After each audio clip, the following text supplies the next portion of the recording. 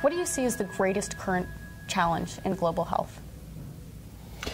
Oh, I think it'd be hard not to consider Ebola as currently the most critical challenge, and it's the Samantha Power, the UN ambassador from the U.S., called it the greatest health crisis ever, and I think that's true. But it isn't the epidemic alone that's the greatest health crisis.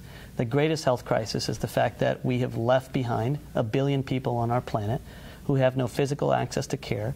We've considered them market failures because they live in villages too small and they can't consume enough product or medicine or cell phones usage to make them meaningful consumers in today's market.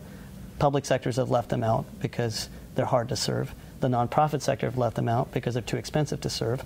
So the biggest challenge is actually what the cause of Ebola is, which is the fact that illness is universal and access to care isn't. And we've got to change that. And if we're willing to go the last mile to get health care to everyone, no matter where you live, no matter how small a village is, how far, then I think we'll change that. But one of the things that Last Mile Health is doing is to create a new workforce in those villages to save lives in the world's most remote villages by giving village health workers all the things they need to perform like a professional worker.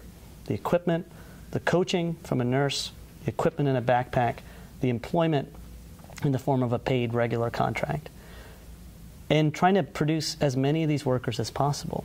And so we've been doing that work for almost a decade now with the Liberian government, solving challenges like rural HIV treatment, solving challenges like access to pneumonia treatment for children, access to hypertension diagnosis and treatment where it's never ever been done in the entire history of these villages. And now our major challenge, in addition to the ones we've been facing, is to make sure that people with Ebola who are sick with it or might be sick with it are identified quickly in their home, referred into care that's adequate, not only adequate but high quality, and that those who are exposed to the disease get followed and supported in case they come down, get them quickly into care. Again, while keeping primary care services going, because again, more people have died from that, from the lack of basic primary care services than even Ebola alone. And how do you make it sustainable, right? Because you're paying them salaries. Yeah. You have to pay for the training. If you're paying for the supplies, yeah.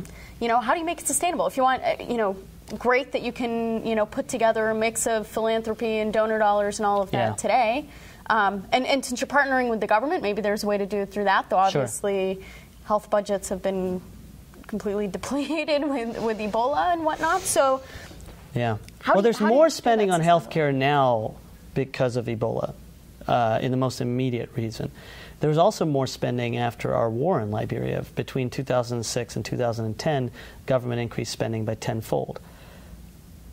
The challenge is when we spend our money and how well we spend it. So I would argue the cost of not doing anything in those remote villages in Guinea, not investing tens of millions of dollars that we needed to blanket all of those villages with good professional community health workers tied to primary care clinics, cost us now billions of dollars in the response to the failure of that. And so, it's not sustainable not to fund it, but how do you make it sustained within a system? Again, government alignment, the right commitments, there are private revenue that the government takes in that can be applied to this.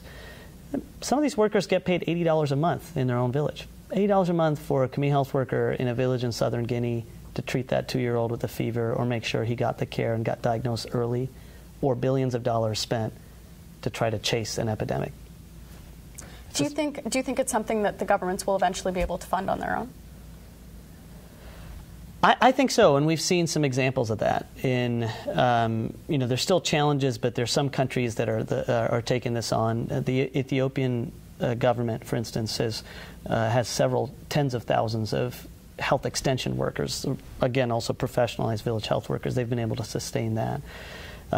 So we know this is possible, and we know that the governments like it. I mean, it's a great. In one intervention, you can.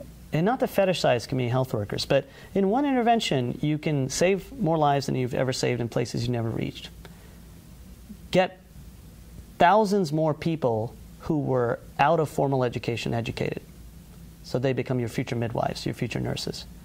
And you get a job creation program in countries like Liberia, where the unemployment rate in rural areas can be as high as 85%. For both women and young men, who are a lot of countries are trying to employ in these rural areas. So healthcare, education, jobs, trying to assess the economic, health, and education impact of all that is an exercise I think we all ought to undertake, but I think the results would show that this is a really great return on investment.